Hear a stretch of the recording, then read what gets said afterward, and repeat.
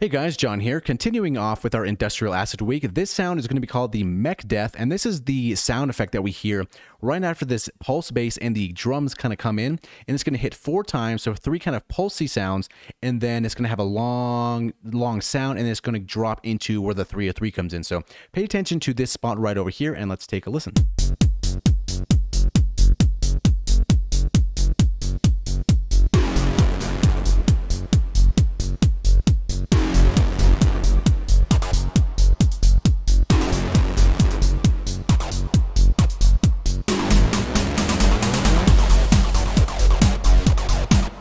Okay, so this is the Mech Deth. Now, this one is kind of cool because there's a lot of different possibilities we can use with this one, and there's a lot of kind of, I guess, maybe secret features, I don't know if you want to call that, but kind of more so hidden, not so obvious in pigments that we're going to be using.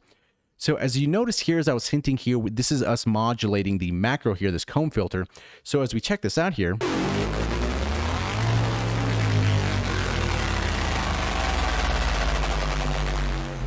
we can get a lot of nasty sounds, industrial, kind of metallic-y, dissonant sound here.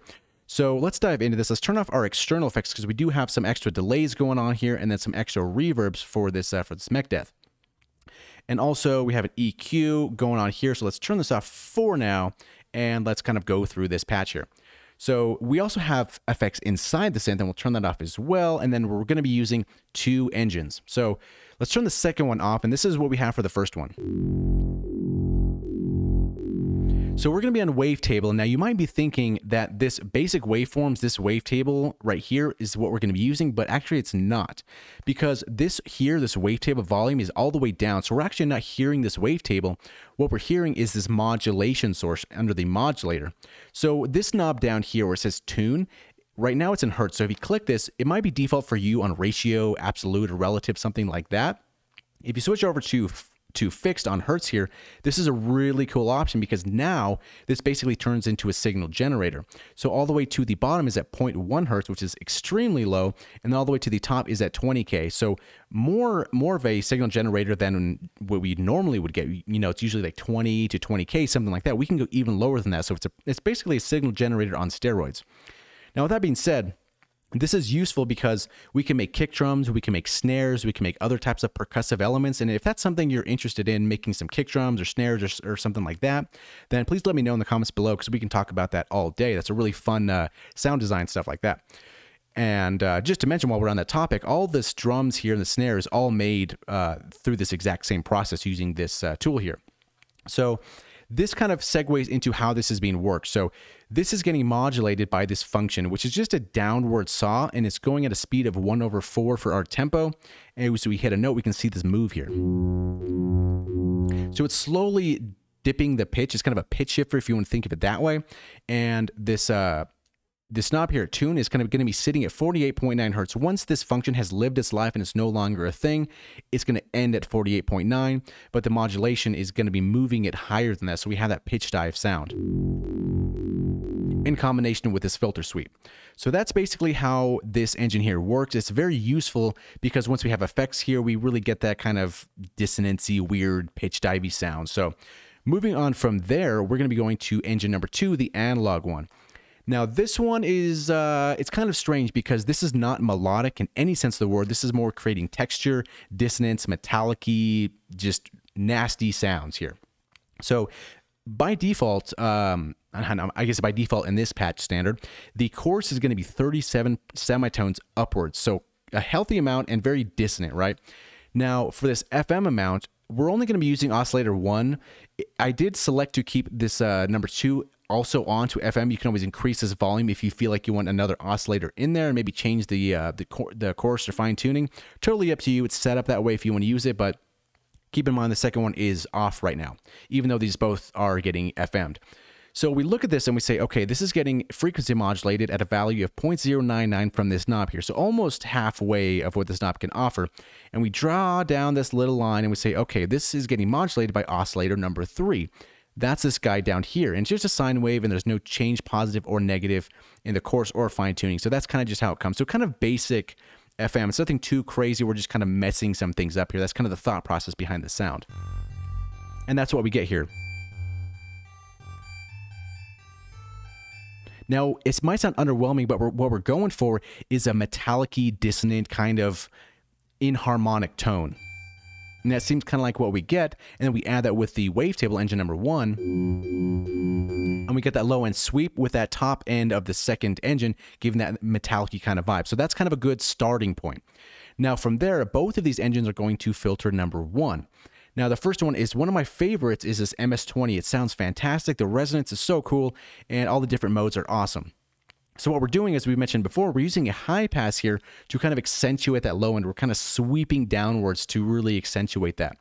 Now we look at our cutoff, and this is getting modulated by this function yet again. So we look at our function, and the first one was this tuning that we talked about in the first wavetable. The second one is the cutoff modulation. So when the envelope's done, when it's no longer a thing or this function, the cutoff is going to be at 20 hertz. Now we have a little bit of dive here, so when we hit a note, we can see that filter being moved. And we're getting that low end through a high pass by cranking this resonance knob to 0.632. From there, we can look over here at the filter routing. Now, filter 1 is going to filter number 2. Now, let's take a look at filter number 2 and see what's happening here. Now, this filter is the comb one. It's going to be on the LP6, low pass 6, and it sounds really cool. By default, the gain comes pretty hot, but I think it's kind of a cool choice because it just sounds awesome right out of the box. So this gain is going to be at 0.990, the damping 8K, volume 0, pan straight up in the center, all pass 0, and the keyboard tracking at 1. So the magic behind this is this frequency is going to be sitting at 255 hertz, and it's going to be modulated not by this function, but by our macro down here that we automated within the song right over here before the 303 comes in. Kind of give you a little bit of a riser. So all the way to the left, 255 hertz, and then we go all the way to the right, and this is going to be the max distance that it can travel. If we hover our mouse over this pie chart, that's going to be the distance there. So we can use that.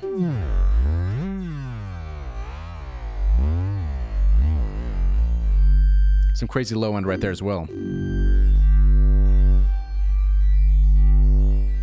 And we can always modulate this one slow to make weird kind of spacey sci-fi type of effects too. So keep that in mind. There's a lot of stuff you can use this patch for, not just kind of some pulsy sounds. So moving on from there, let's dive into our effects because this is a lot where the magic happens.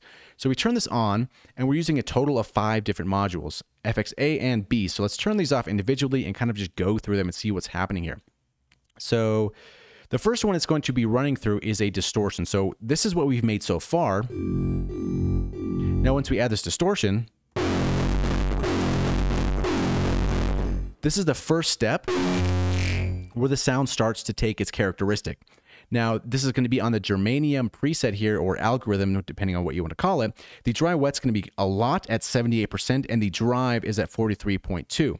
We're not going to be using this high pass stuff down here, so don't worry about that.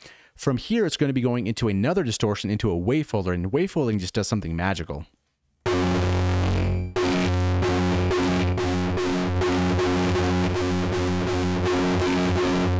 Now, this is going to be the type for a sine wave. The dry wet's going to be 71%. The drive is going to be 22.4 dB, and not messing with any of the outputs for any of these here. So it should be default at minus 10.5, something like that. And not the high pass filters. We're going to be leaving those off. Next, what this happens is it's going to the tape echo. Now, right before this tape echo, what we do need to talk about, if we look over to our envelopes here, we have this extra long release at 507 milliseconds. So attack is 1 millisecond, decay 300 milliseconds, sustain 1, and release 507. Now, why is this release important? So we hit a note, and we want a little bit to ring out, right? We want a little bit of it there. So what's going to be happening is that we have a little bit of a release happening, and then we have this tape echo to kind of carry off, kind of piggyback off that release to kind of create a little bit more space.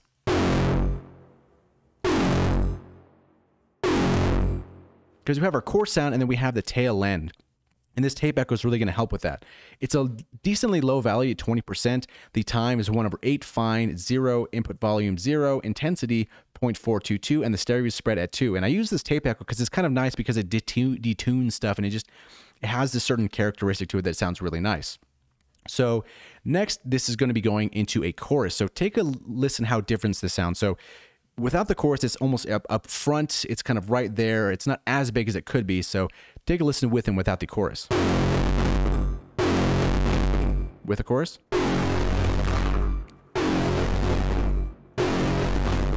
it almost kind of gives you that surround sound kind of feeling. So here's a higher note without the chorus. Now with.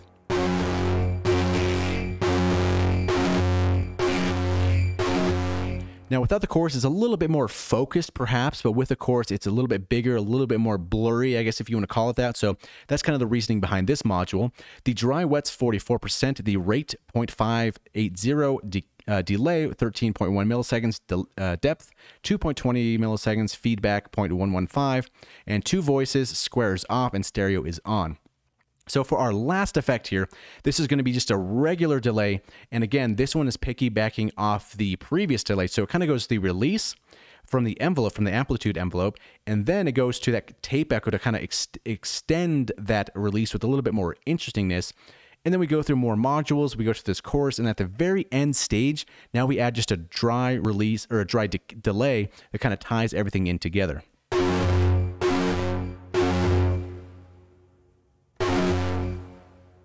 So it kind of makes you feel like you're in a big room, kind of like it's just echoing through maybe a big metallic hallways, kind of something like that.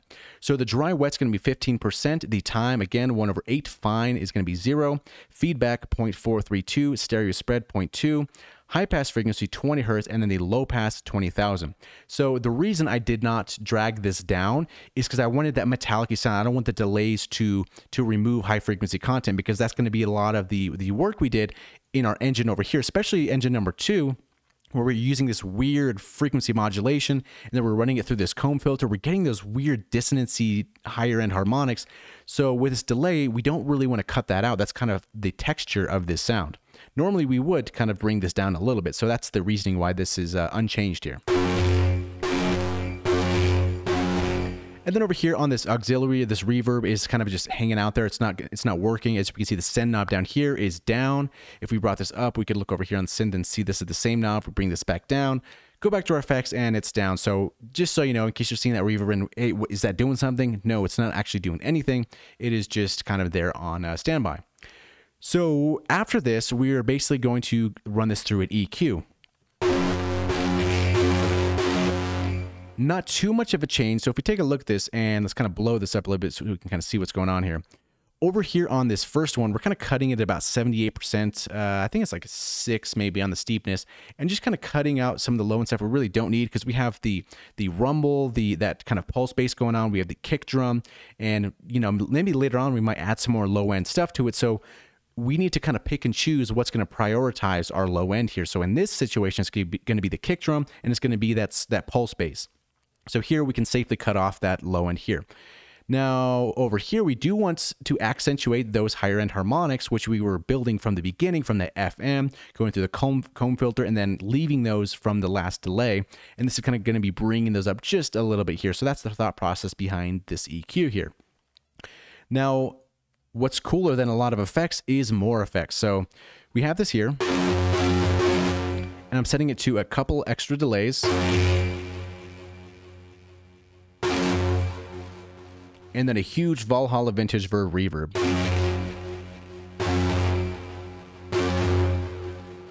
And that just kind of makes it sound a little bit more massive. And a cool part with this patch as well is you don't necessarily have to play it as pulses. You can, but you can also do it as just weird textures and kind of mess around with this comb macro over here.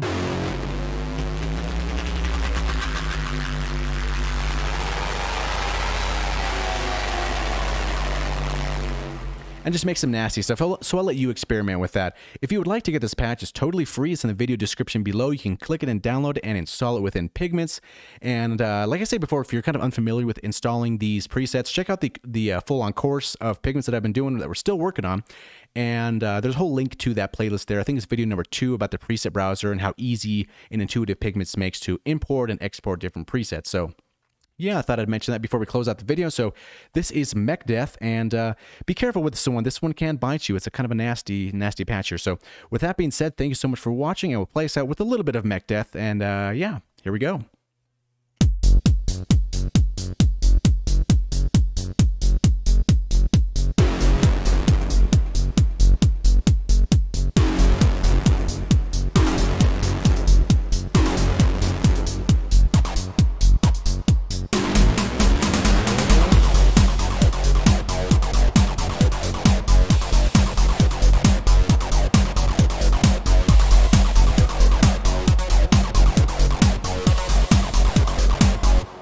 Thank you so much for watching, and we'll see you in the next video.